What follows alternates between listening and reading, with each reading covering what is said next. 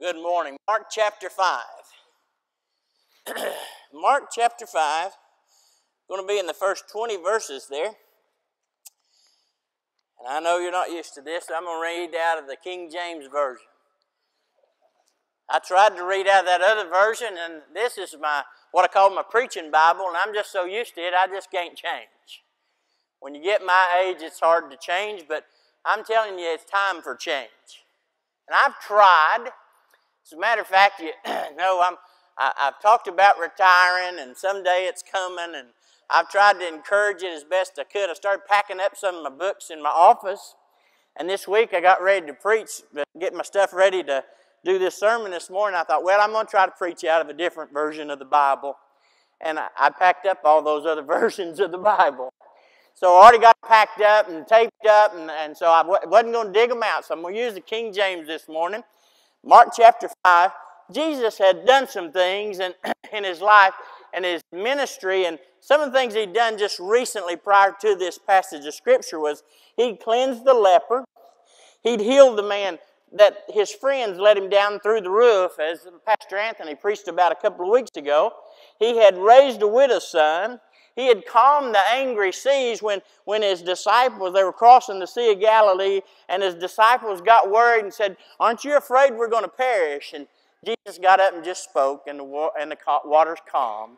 And then this right here takes place. Mark chapter 5, starting verse number 1, says, "And they came over onto the other side of the sea, into the country of the Gadarenes. And when he was come out of the ship, immediately." When?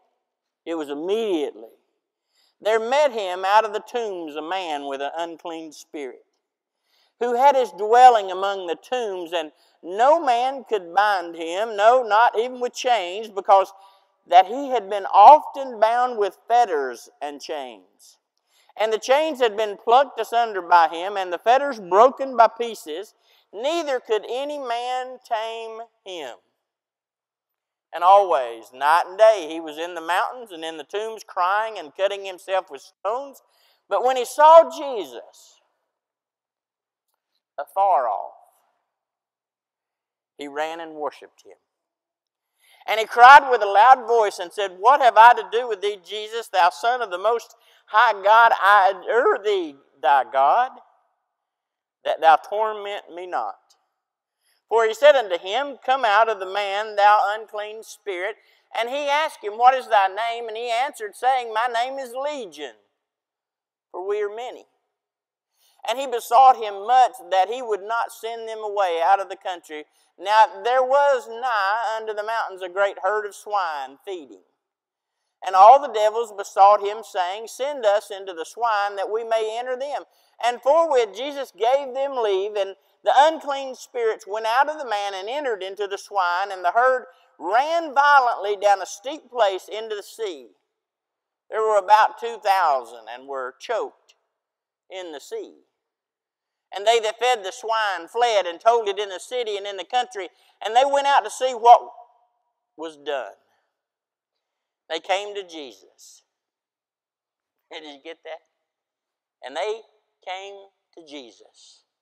And they saw him that was possessed with the devil, and had the legion sitting, clothed, in his right mind, and they were afraid. And they that saw it told them how it befell to him that was possessed with the devil, and also concerning the swine. And they began to pray him to depart out of their coast. And when he was come into the ship, that he had been possessed with the devil, prayed him that he might be with him. Howbeit Jesus suffered him not, but said unto him, Go home to thy friends, and tell them how great things the Lord hath done for thee, and hath had compassion on thee. And he departed and began to publish in Decapolis how great things Jesus had done for him, and all men did marvel. Let's pray. Father, we come to you this morning, ask your blessings upon the reading of your word. Lord, I pray this morning that I would decrease so that you might increase. I pray that the people that you have gathered here today won't see me, won't hear me, but they'll just hear you. The words that you have to say to them today. Because, Lord, I know that all of us aren't going through the same experiences in our life at this time. Some are going through good times, some are going through bad times, and, Lord, some are going through terrible times. And all of us need to hear a different word. And, Lord, I pray they would hear it from you. But, Lord, I do pray that they would respond to you in the way that only you can respond, as this man that had the unclean spirits in him and, Lord, was possessed. Lord, when he saw you, he ran to you. I pray that these people would run to you today. Lord, and as they came, they just stood there and were amazed at what you had done. I pray that we would sit here amazed at what you can do for us. And Lord, as you instructed this man at the end of his time with you, Lord, you instructed him to go and to tell others. I pray that today when we leave here, we would understand that it is time for us to go and to tell others. It's time for change. And I pray that we would be used in the change. In Jesus' name we ask it. Amen. You see, what you find here is Jesus had calmed the sea. He'd made it across the Sea of Galilee. The storm had raged and caused a mighty disturbance, and he just spoke it out and said, "Be still," and everything calmed down. So I'm going to tell you that it looks to me like the disciples would have gotten the message. I mean, wouldn't you? You're on the boat is rocking to and fro, and I really didn't want to read this passage because I'm fixing to leave next week and go on a cruise, and you know the boat's kind of rocking. And the disciples get down to Jesus and say, "Hey, shouldn't you wake up? Aren't you scared to death? Aren't you worried that we're going to perish?" And you realize as you look down that passage of Scripture back in Mark 4 that Jesus was not worried. He said, "Where's your faith?" Let me ask you that this morning. Where's our faith at today? Oh, we look around and, man, I'm going to tell you, if you don't know, and I'm going to just buzz right through this, we live in some tough times today. Can I just say it like this? People around us are crazy. I mean, I don't know if you realize that or not, but there's just some people that are crazy. I've had an interesting last couple of weeks. I've got a dear friend of mine, and he's got a brother that has got some mental problems as a schizophrenic, and we've had him under medications for years. He's battled this for about 50 years. He's 68 years old now. And he had a fall at the home that he's in now, and they took him to the hospital. And once he got there, he decided that he enjoyed it there because he didn't have to do anything. Any of you ever get that way? I don't have to do any of that therapy, don't have to do any of them exercises, I'm just going to lay in this bed. And we instructed him, my friend Chris, his brother said, "You've got to get him up and moving or he will be content and stay there." And they said, "No, you don't understand, he's in the hospital, he's not going to stay here." We understand. So they moved him to a rehab unit. And guess what they did? They believed every word that he said, and he decided he was going to lay there. His favorite thing to do was to wake up in the morning, pull the covers up to his chin, and not be bothered. He, as a matter of fact, asked the nurses when they come into his room, "Will you feed me?" The nurse said, "Does your mouth open? Let me see." And he opened it. She says, "Does your arm raise?" And he said, he raised his hand. She said, "Can you take this out of my hand?" He took it out of her hand, and she said, "Now you can feed yourself." And so they got him, encouraged him, and got him up and got him moving. And finally we had to go last Wednesday, I went up with Chris, and we moved him from the rehab unit back to the group home. And you don't think about this stuff, but because of his schizophrenia, we were worried about what might take place. Chris asked me to go instead of his wife going with him. And I've been in this situation with Brother Mike many times. As a matter of fact, one time, many years ago, before I even was really in the ministry, I was an interim pastor at my home church. I walked into the office that morning and just had set my stuff down on my desk, and I heard something. I looked at my office door, and the secretary of the church said, "Well, he's right there." And I knew that was a problem. And about that time, two officers walked into my office and began to talk to me about Brother Mike and said, "Do you know him?" I said, "Yes." And they said, "We need you to come. He's asking for you." I said, "Me?" "Yes, you." "Why are you all there?" "Well, because he's called," and you got to realize this was 30 years ago. This was 30 years ago. He'd called 911 and said that an angel had instructed him to drop a bomb on Knoxville, and he needed to talk to Billy Graham before he did that. Could they please help before he dropped this bomb? Now, in that day and time, if you said something like that, they thought you were serious. So they asked me to go to his house. And I was young and immature and thought I had all the answers, and I said, "Sure, I'll go." And they said, "You get in our car." And I said, "No, I'll just follow you there." And I got in the car, and I followed them there, and we got to his subdivision where him and his mom lived, and they stopped their car, and I thought, "Well, you crazy things, he lives about 4 houses on down." So I drove around them and pulled up to the front of their house, and when I did, I realized there was a policeman behind that house over there, and there was a policeman behind this house over here, and there was a policeman behind that house over there, and I thought, do I crawl into the house or do I just walk in? So I finally, after a sincere time of prayer, I walked on in. And he was so worked up by that time that he believed in his mind that he was Michael the archangel, and that he had a mission. And that was to take care of this, and all he was to do was to contact Billy Graham before doing it. and he was, listen to me, he was standing in his kitchen talking to me, and he was talking in Hebrew, which is a language he does not know. Now, I'm going to tell you, not only was I scared, everybody else in the room was scared. We were all concerned at what might take place. So after a while, I thought, well, let's solve this problem. I took the man that was in charge, took him out of that room, walked into the living room. I said, "Here's the deal. Why don't one of you guys talk like Billy Graham and just let him call him?" He said, "Sir, we cannot do that. Because what if he really does have a bomb?" I thought, well, that's a good answer. Let's get him out of here. Well, it was a big, long ordeal. We finally got him into the hospital and all, and he's done this more than one occasion. I'm telling you all this to tell you that when someone is possessed, as this man is, you cannot control him. I've seen him when the officers were there and they shot him with a stun gun, and he just reached up and pulled them little things off and threw them down. They shot him again, and he pulled those out and threw them on the ground. The whole time I was backing up as far as I could back up. And it took 6 or 7 officers to get him on the ground. And he's a smaller man than I am.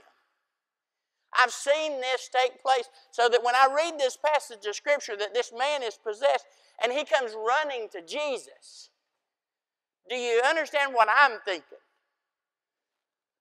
See, because I've seen that man run at me before.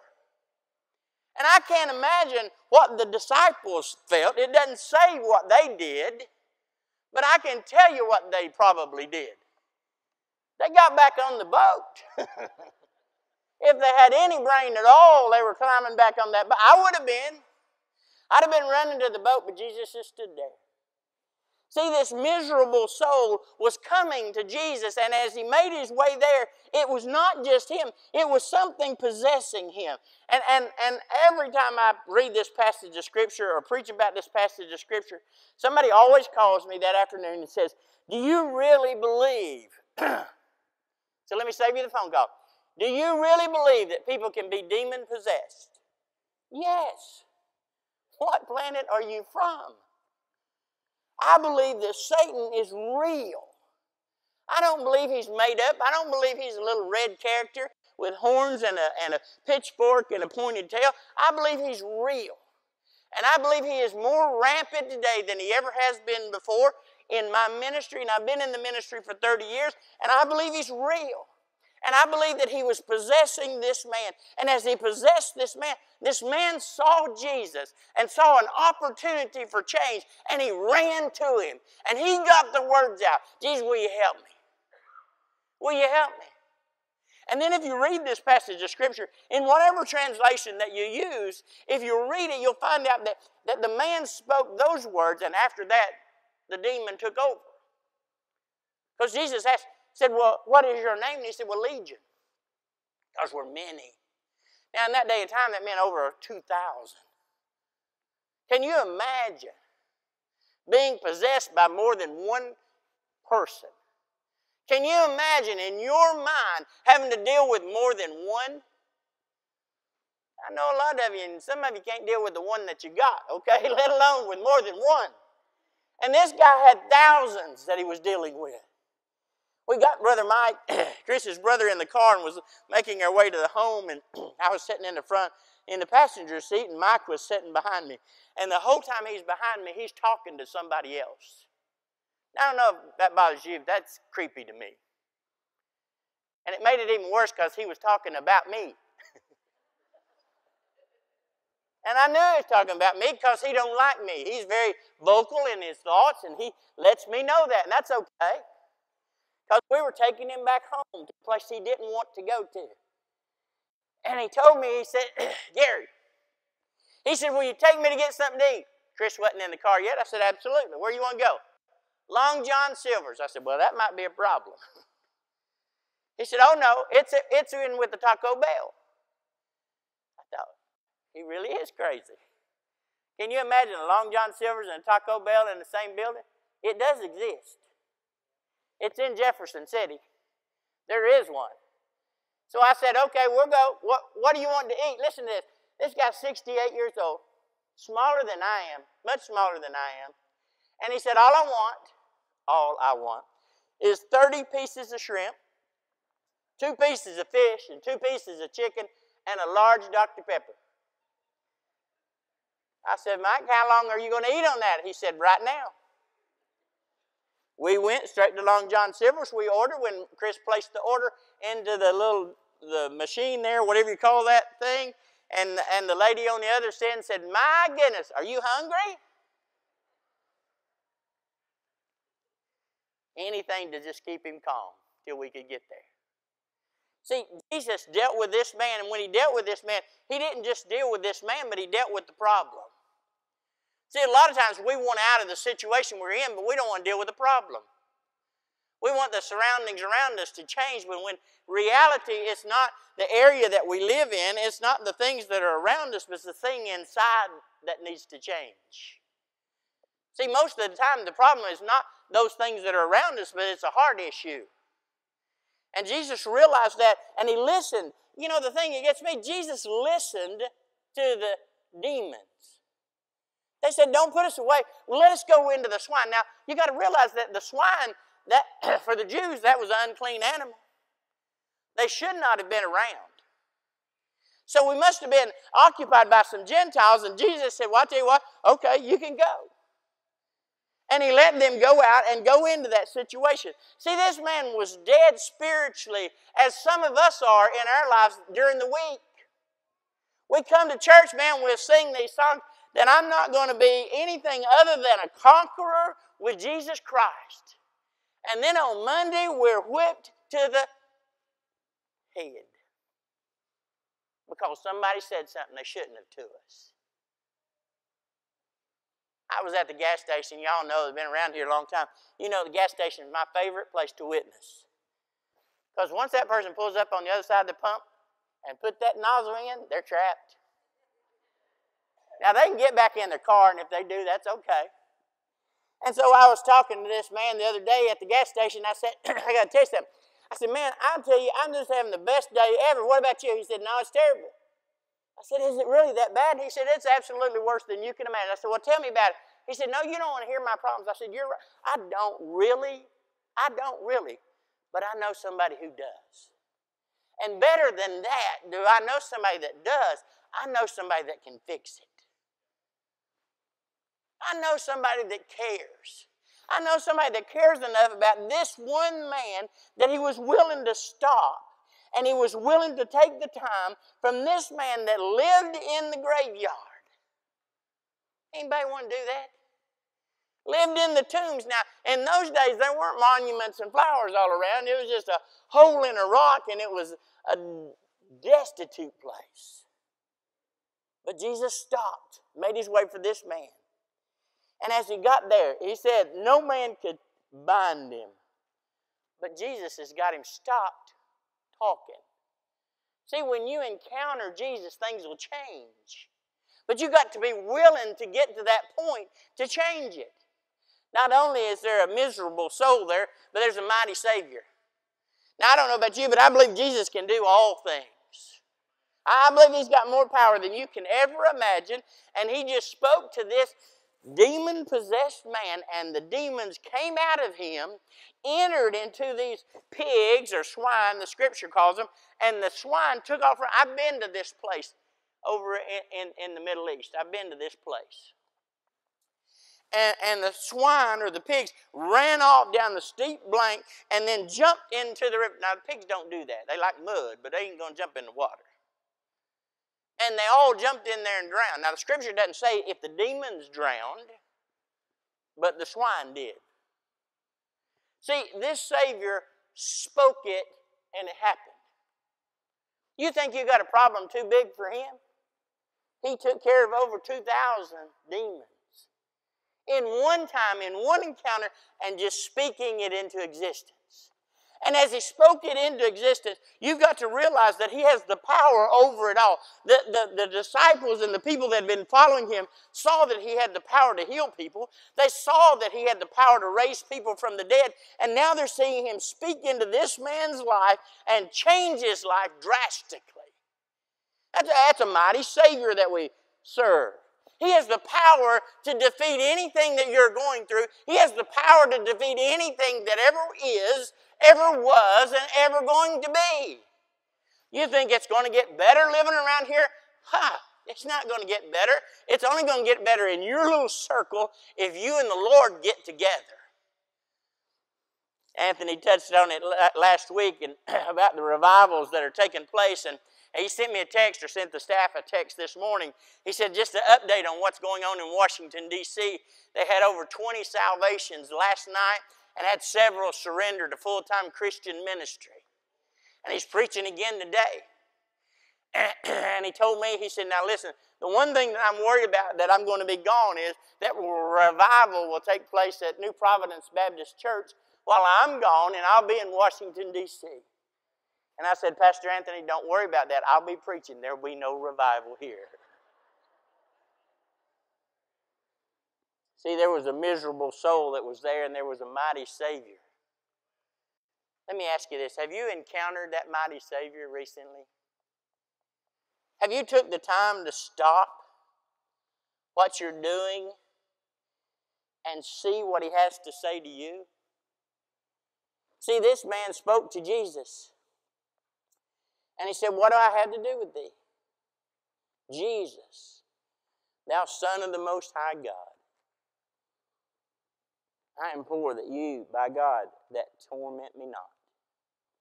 See, there was this mighty Savior there. There was a miserable soul there, but not only that, there was a marvelous, marvelous salvation. See, Jesus allowed the demons to pass and clear out of this man. And this man that had been unclothed, had been living in the graveyard, had been running to and fro, that was breaking the chains, that could not be bound, that could not be tied down. This man is now talking to Jesus, and now he's asking Jesus, can I go with you?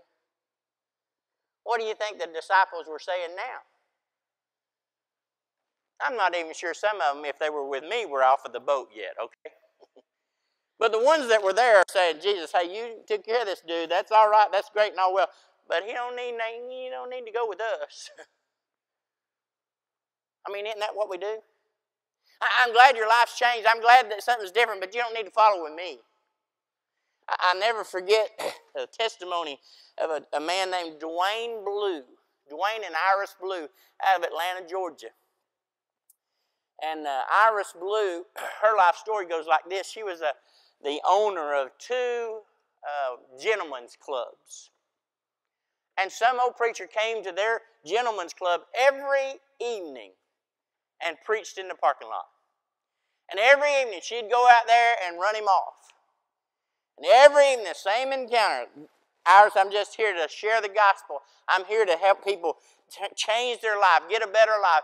And one night she listened and God changed her life. And she surrendered to the Lord in the parking lot of her own gentleman's club, got up the next morning and sold it all. Started following Jesus. In the process of following Jesus, on every year at Thanksgiving, she would invite somebody to her family Thanksgiving dinner. Now, wouldn't you like to have her as your daughter? You coming to Thanksgiving dinner? Yeah, and I'm bringing somebody with me. Oh, no. Because it was always somebody that was in trouble. It was always somebody that had a rough past.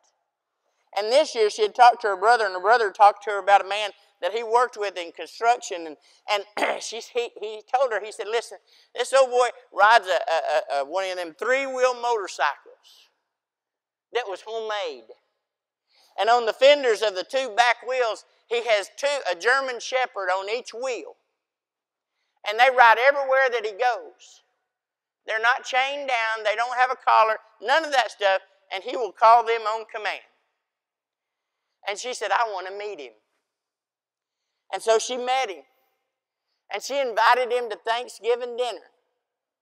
Now, wouldn't you like to be the mama that day? Here comes this old boy with long flowing hair, big old long beard. He's got on a tank top, boots, and blue jeans, and he's riding this big old motorcycle with these 2 big old German Shepherds on the wheels. And he pulls into your driveway.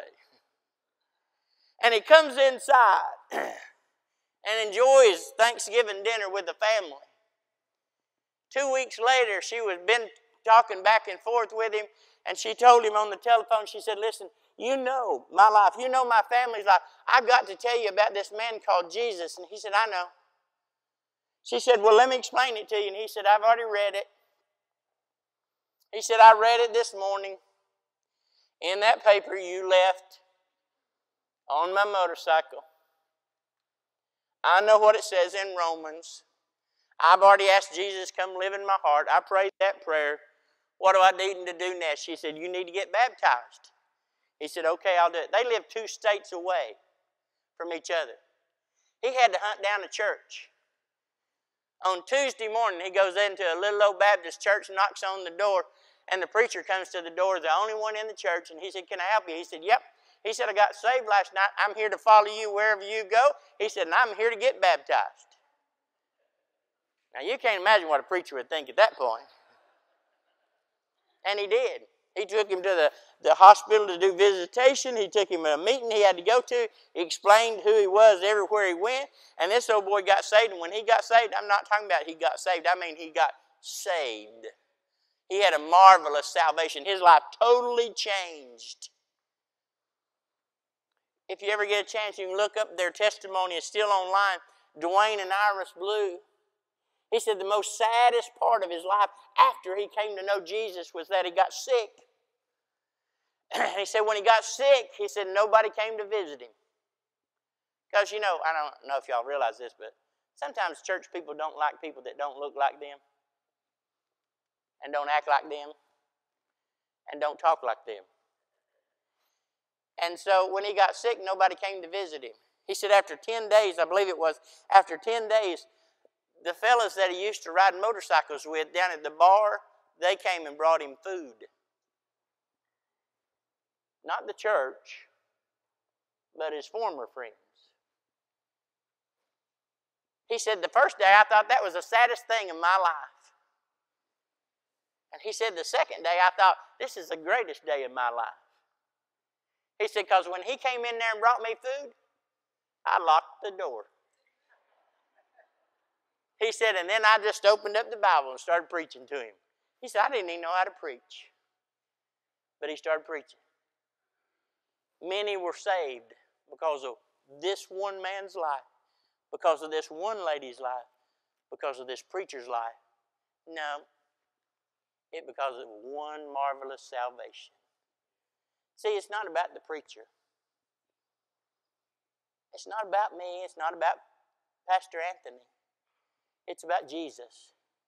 It's about this guy that saw Jesus, and when he saw him, he realized who he was. And when he was saved, and when he was changed, and when his life was totally, radically changed, let me tell you what he wanted to do. He wanted to follow Jesus.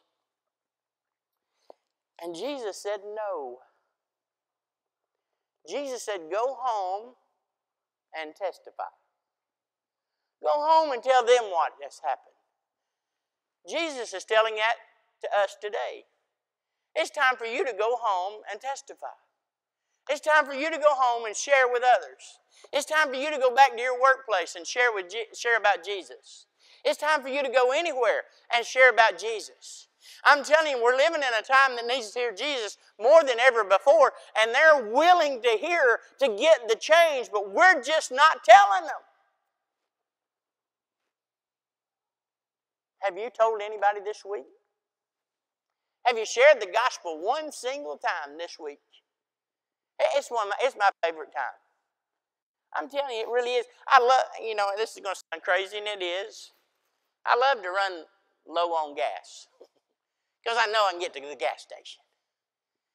And I know I'm going to find somebody there. I go to the busiest station in town. I don't care how much the gas costs. I'm not about that. You say, well, you ought to be. No, listen to me. I'm about getting the gospel message out. It's not my responsibility how they respond. It's my responsibility to tell them.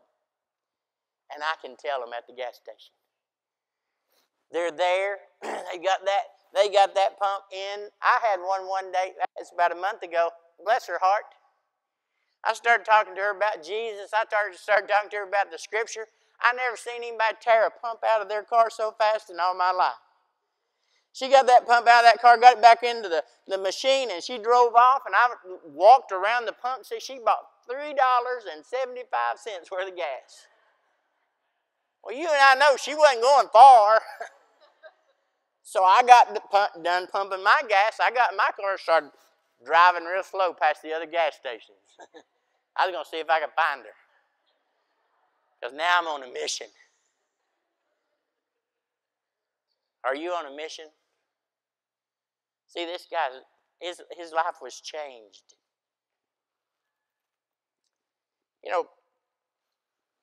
I've been 30 years in the ministry.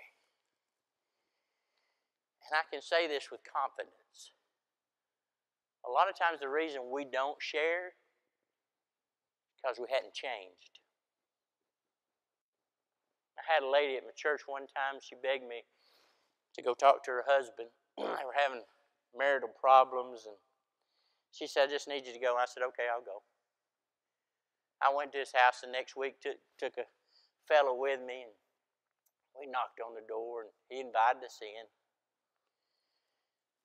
After we got in there and we talked a while, I said, well, David, I'm here to share with you some news about a man called Jesus. He said, okay. So I shared the gospel with him and went all through it, read the Scripture to him.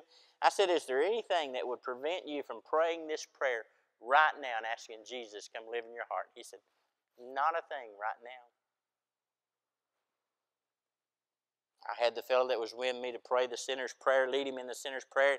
We prayed the prayer, and he got up, man, he was crying his eyes out. We was all crying, and we got done. And I said, now, David, listen, there's more to it than this. You got to come to church. Now, you got to grow up in the Spirit.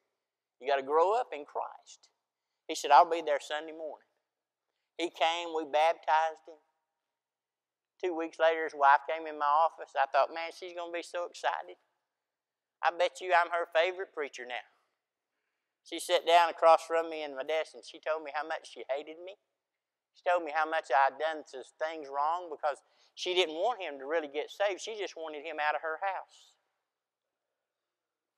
I said, well, honey, I'm here to tell you that's not what you asked me. And I'm here to tell you that when me and I won't tell you who I went with me, but when we walked in that door, we knew right away what was going to happen.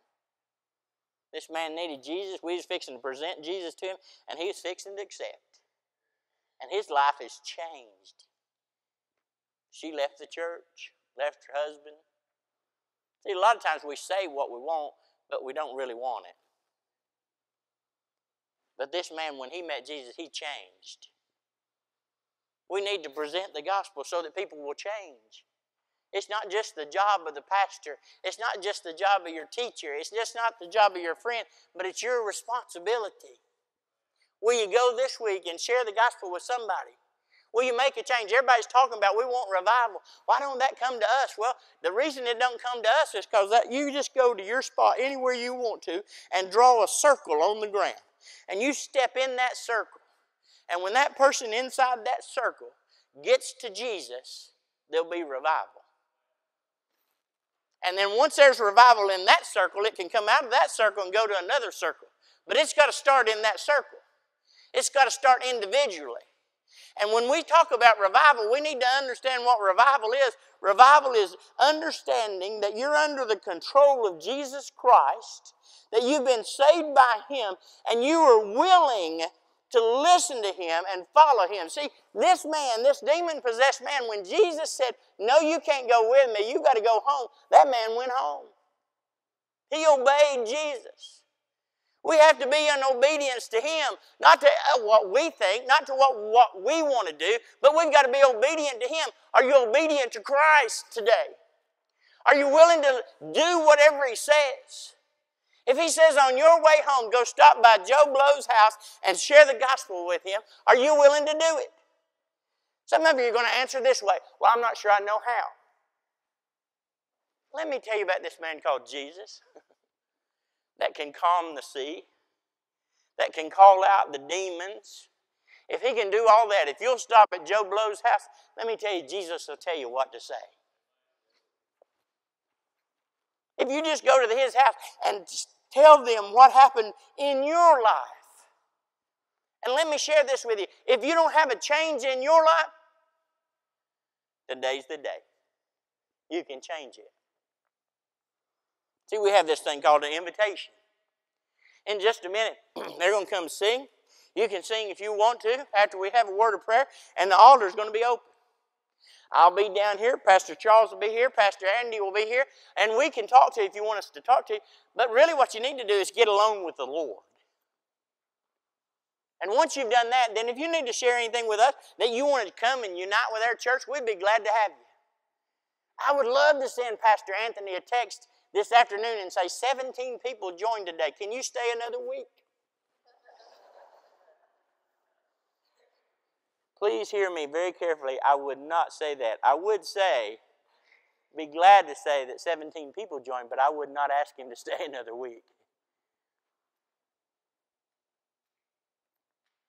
But I'd love to say that. I'd love to say that the altar was filled. I'd love to say that people responded, but I don't know what you'll do. I'll tell you what I am going to tell him this afternoon.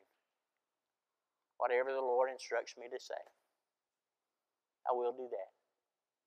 Can you say that? Let me ask you this. Will you say that? Father, we come to you right now. I ask you to cleanse and forgive us. Lord, I pray that we would be obedient to just you, not anybody else. Lord, I pray that we would be obedient to you, not what I have said. Lord, if I said it without your knowledge, without your authority, Lord, I pray they didn't hear it. I pray they only heard what you wanted them to hear. And Lord, right now I pray that we would respond in the way that only you want us to do. Not what I want, not what Pastor Anthony or Pastor Charles or Pastor Andy wants, but just what you want. Let us be obedient to you. Let us run to you today, even from afar off. Let us come to you. And then, Lord, let us go where we need to go, where you're instructing us to go, and do what you want us to do. In Jesus' name we pray. Amen. As we stand and sing. Joining us online today. We hope you enjoyed the worship experience. If you want to get connected to our church family, the easiest way to do that is to text the word welcome to the number on the screen. That will put you into our text messaging service, which you will be able to get information about our church family and ways you can connect. If at any point during the message today you felt a stirring or a prompting that you had questions and want to know more information, you can also, after you are a part of our text messaging service, you can just text that number and ask anything, and it will come to our pastors. We can pray with you if you have a prayer request or whatever you may need.